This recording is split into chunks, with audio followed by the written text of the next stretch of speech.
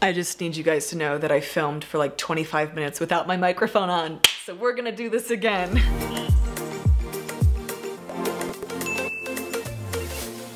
There, my beautiful, delightful, talented, lovely, and gosh darn it good looking internet friends.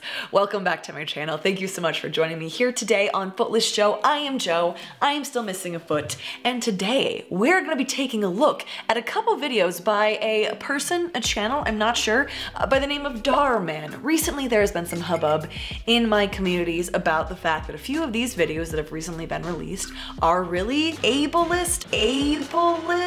Okay, now if you hear that word and you either A, don't know what I'm talking about, or B, immediately want to throw up and leave, I understand, stick with me. I was on Instagram this morning and I saw a variety of accounts that I follow of people with disabilities talking about the fact that Dhar Mann had recently released a couple videos that they felt were very ableist, perpetuated harmful stereotypes, just really did bad things for people with disabilities, and it piqued my interest. As a person with a disability, I always feel like I have to like demonstrate it to the camera. I've wanted to make a video for quite some time now talking about this concept of ableism and being ableist and how I actually feel about that and what it means, but I never had like a good reason to make an ableism video until now. If you aren't familiar with Dhar Mann, his channel across Facebook, YouTube, Instagram has many millions of followers, billions of views. He's very well known for this formulaic inspirational content. What I mean by that is that all of his videos basically follow the same pattern. You can even see that by the titles. Here's just a few from the last couple weeks. Gold diggers dump their boyfriends, instantly regret it. Sister ashamed of her disabled brother, she instantly regrets it. Teen humiliates new kid on first day of school, instantly regrets it. There's very much a pattern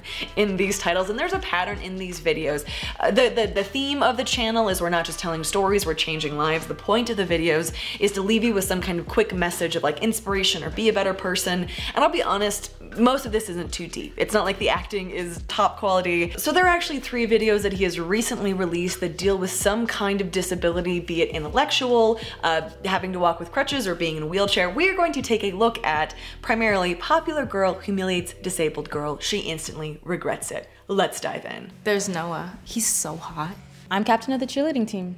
It only makes sense. Hey, watch where you're going. I'm so sorry, Angela. It was an accident. You better be sorry, wheelchair Wendy. So here is the intricate storyline. There is a pretty popular girl who wants to go to prom with the handsome jock.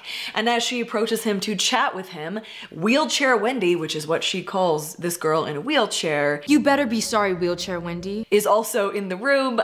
This girl drops some of her books, asks for some help to pick them up. At one point asks if the handsome guy would like to go to prom with her. And the popular girl is just a real jerk about everything. Can't you do anything right? Probably a long shot, but since prom is coming up, would you want to go with me? You have to be kidding.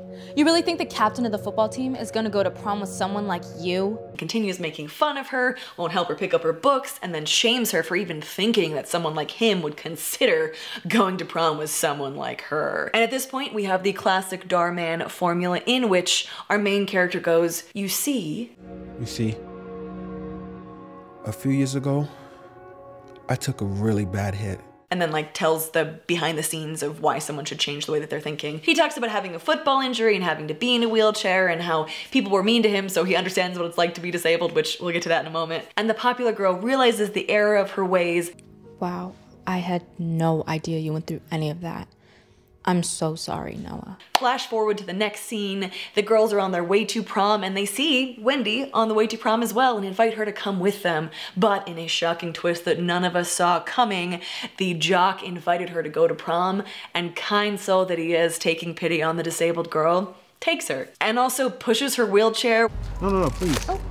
Allow me. I do not know a single person who has a chair who has ever appreciated a relative stranger pushing their chair. Like, that's just be like someone just coming and picking you up and carrying you somewhere when you didn't want them to do that. Like, it's not a great experience. Don't push people in wheelchairs if they aren't asking you to do so. That's a good rule to follow. But on the surface, what's so harmful about this story? Like, you get to feel good at the end of it. You know, the hero guy did a good thing. The disabled girl gets a date. The popular girl's changed her ways. However, if we take a little bit of a closer look, I think there are some elements elements here that we've come to accept as pretty normal in culture, pretty normal in storytelling, that actually do have some pretty rough implications. For me personally, when I look at this storyline, it's not like I'm saying this is the most harmful video ever made, but there is a pretty common and hurtful stereotype that is perpetuated within these sorts of videos, and that is the idea of the able-bodied hero. You know, the handsome jock took that girl to prom. Oh, that's so great for her. Like, wow, she's so special that he decided to basically take pity on her and bring her to the prom. That is how the film is presented. And this idea of like pity being kind to people who are disabled, you see basically everywhere, and it's really not helpful. The idea that you should like be nice to disabled people because they have such hard lives and go through so much, instead of like seeing them as people and wanting to engage and connect and learn about them as human beings, is just not the best, right? Like if someone only sees me as an amputee, if they only want to be kind to me or talk to me or invite me to something because I'm the poor amputee girl, that feels pretty crappy. Disabled people, I know I've said it before and I'll say it again, are just people, and I don't know if you know this, but disabled people also get asked to prom not out of pity, but because people actually care about them and like them as human beings too. Another element of this that I have spoken at length about in other videos is the fact that the actors who play these disabled characters are able-bodied. They don't need crutches, they aren't in a wheelchair, they are perfectly capable of walking on their own 2 feet, and yet they are portraying these characters who are disabled. In no way am I sitting here saying that these actors are bad people for portraying these characters, but rather,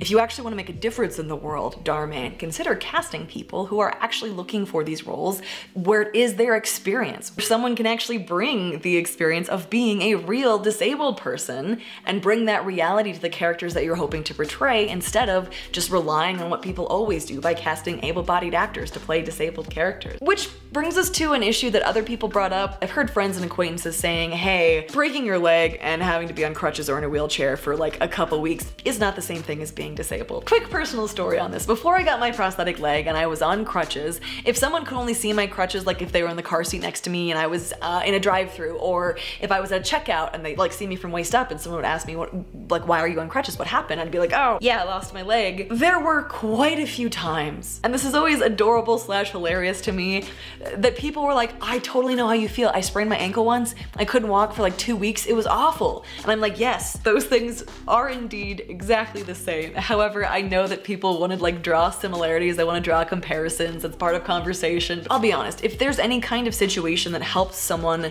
understand the situation of someone else, like if you've never been on crutches and all of a sudden you are temporarily, and you realize, wow, everything's a lot more difficult, you might have a better understanding of what people with certain kinds of disabilities live with, but you're not gonna have the full picture of it. You're not actually going to understand because it's not your life all the time. Here's the other thing, and probably the biggest thing for me, it took a little while for me to like put my finger on it. Wendy in the wheelchair really is just a prop because there's nothing about her life or story that provokes any change in anyone else. It's the able-bodied person's story of understanding temporarily what it was like to not be able to walk that changes the popular girl's mind. It has nothing to do with the character of Wendy, anything she said, anything she's done. She changes her whole mind and her outlook because her able-bodied friend broke his leg once. Like, it's still not about disability. There's still no actual compassion. She just feels bad because she didn't understand that he had to be on crutches for a while once. I also want to point out the tweet that Dhar Mann put out with one of his latest releases featuring a disabled character. It reads, "There is no greater disability in life than the inability to see a person as more."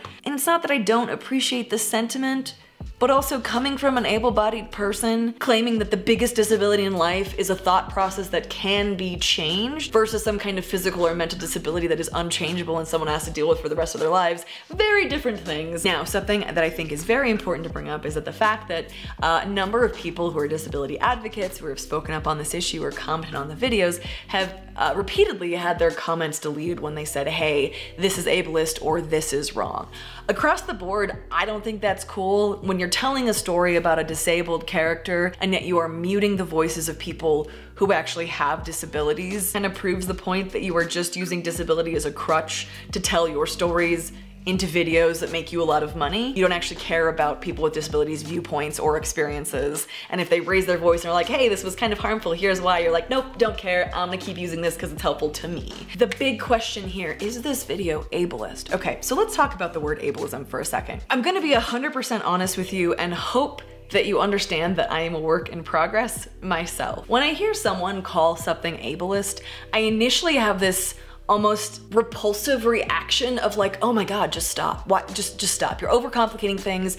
What even is ableism? I don't care. It's another thing that I apparently can mess up and say the wrong thing about, even as a person who is disabled. I have this complicated relationship with the word. However, ableism is a very real thing, and it's something I've been looking into a little bit more to understand. Think of it as any of the other isms: racism, sexism, classism. Basically what it is perpetuating harmful stereotypes about people who are not able-bodied. It's not hiring, or in this case, not casting people who are actually disabled. It is assuming that people with disabilities are less in some way, be it that they could never get a date to prom, or they don't think as clearly as you do. It's thinking that disability is in some way lesser or always needs to be fixed. It's also using disabled people as props for either being tragic stories or super inspirational stories, and not seeing people as whole characters. So honestly, at the core of it, I do think that these videos that are being called out do have a lot of ableist pieces in them, right? Like, someone who was perfectly able-bodied, to our understanding, was cast to play this character. The disabled character is just a prop to further other people's stories and is just there to be inspirational. There's the assumption that she couldn't get a date to prom, and there's the able-bodied hero complex of the, you know, cool jock who comes in and saves her and takes her to prom anyways because he's such a great guy. One of the things that I think is most important when we're talking about ableism is that if I say something is ableist or someone's being ableist, I'm not saying that's their entire identity. I'm just saying, you did this thing, it was ableist, and there's room to grow and change. Personal story from my own life. Before I was an amputee, I definitely had a lot of ableist thoughts about amputees. If I saw one in public lurking around a coffee shop, all I would think about was their disability. And I kind of made this assumption that if someone was an amputee, it was like their entire life, right? Like, I saw amputees as kind of one-dimensional before I knew anyone who was missing a limb, because I didn't have any connection to it before I started getting connected to the community. The thoughts that I had about amputees were absolutely ableist, and I recognized that and changed and grew. Me personally, in any kind of conversation where we're saying you have done something wrong, there needs to be room for, and here's how you could do better, right? If I'm gonna call this ableist, it's not because I wanna sit here and say you suck, you did a bad thing. It's because I want things to be better in the future, and I don't think people are aware of the harm that their actions cause the vast majority of the time. And Dhar Mann's whole message is, we're not just telling stories, we're changing lives. He obviously wants these videos to do good in the world. And if you look at the comments, people really connect with a lot of the stuff that he does. They feel inspired, they want to be a better person.